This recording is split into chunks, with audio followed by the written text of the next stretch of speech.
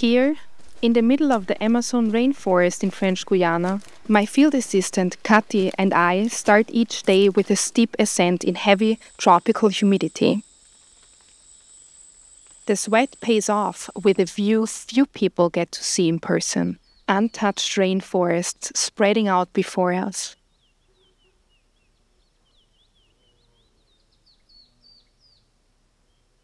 It's not just a pleasant solitary hike we're after, and we're not really alone.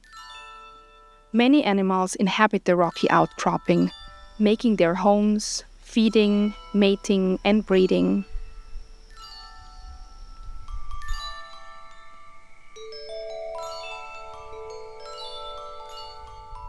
We are up here because the plateau is home to many bromeliads, flowering plants whose leaves form a vase-like structure that collects water. These plants serve as shelters and mating grounds for various species.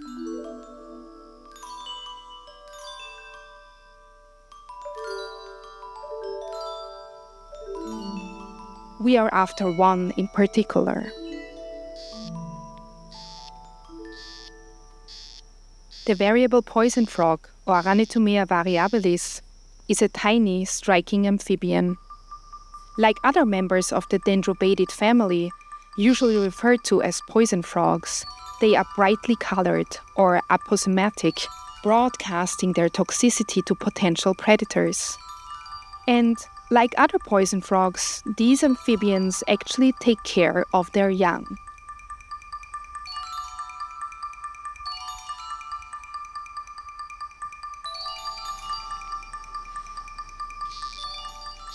It starts with mating. The male calls to the female, trying to prove his attractiveness and getting the female to follow him. This usually requires some effort, and the male is often left unsuccessful. However, once he can convince her, the female lays eggs and the male fertilizes them. These eggs are left right here in the bromeliad. The tadpoles develop into jelly-like eggs over 2 weeks. During this time, the dad returns regularly to check in on them. When the tadpoles are old enough to feed on their own, the father takes another step. He helps the tadpoles to escape from the viscous jelly so they can wiggle onto his back. Sometimes this is easier said than done, but eventually parent and offspring manage. Once the tadpoles are on his back, the male transports the tadpoles, navigating terrain and avoiding potential predators. This piggyback ride is more than just a method of transportation. In previous experiments, we found that microbiota from the adult frog are transmitted to the tadpoles during this close skin contact. As in other species, this transfer of microbiota, scientifically referred to as vertical transmission, can shape the newborn's immune system and impact lifelong fitness and pathogen defense. Once the dad reaches a bromeliad water pool that his inspection reveals is safe and suitable, the male can deposit the tadpole. Though he may carry multiple on his back simultaneously, he tries to only deposit one at a time, for being housed together may result in cannibalism. The tadpole makes an effort to wriggle off and swim into its new home. It will grow up in this leafy enclosure, slowly growing limbs and losing its tail until it has completed metamorphosis and is a little froglet.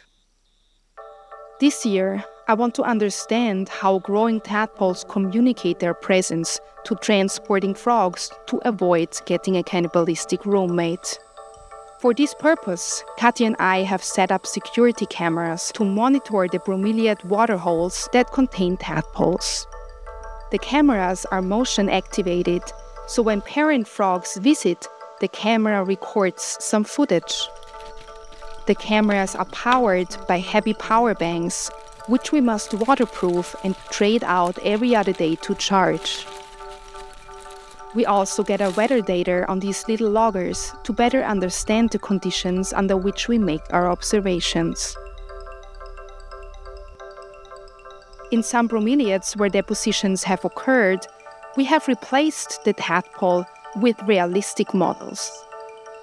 We want to find out if an object visually identical to a tadpole is enough to deter the parent from depositing in the same nursery, or if tadpoles must communicate through motion.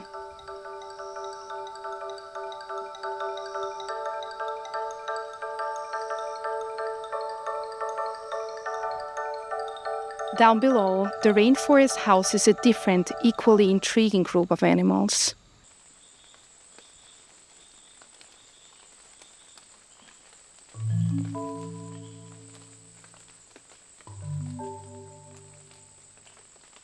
We are based out of a research station nestled at the foot of the small mountain we climb each day. The station is also home to some non-human residents who find shelter and food in the man-made structures. We continue our work here, analyzing data and reviewing gathered materials.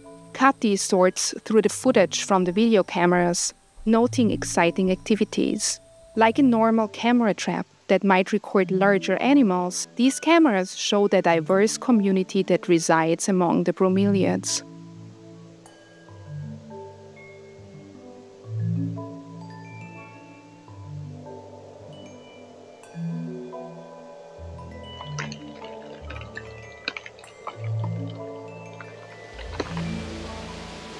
As might be expected in a tropical rainforest, the precipitation can come down hard in torrential downpours.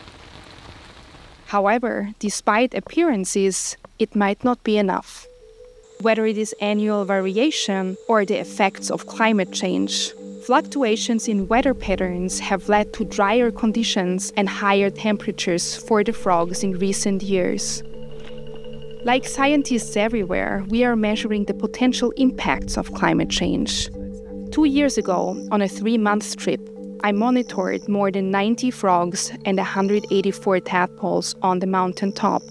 This year, over 6 weeks, we found approximately 20 frogs and 48 tadpoles. Some areas that previously held many frogs and tadpoles no longer have any. Days go by without depositions and with few frog sightings as the sun beats down on the plateau. With less water, it is harder for frogs to mate, move around with their tadpoles, and find places to deposit them. Couple that with predation from more resilient hunters, like dragonfly larvae, and the situation is more dire.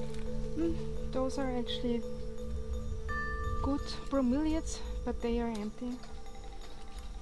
And it is unclear if this is a reversible trend, and if there will be years of plentiful rain to replenish the population. This year, it does not look good. After 6 weeks, our trip is over. We head down for the last time this year, having collected less data than expected due to the reduced numbers of active frogs and tadpoles. The animals stick around on their home, facing the usual challenges of survival. The next few years will reveal more about how their habitat is changing and whether they will be able to adapt to new conditions.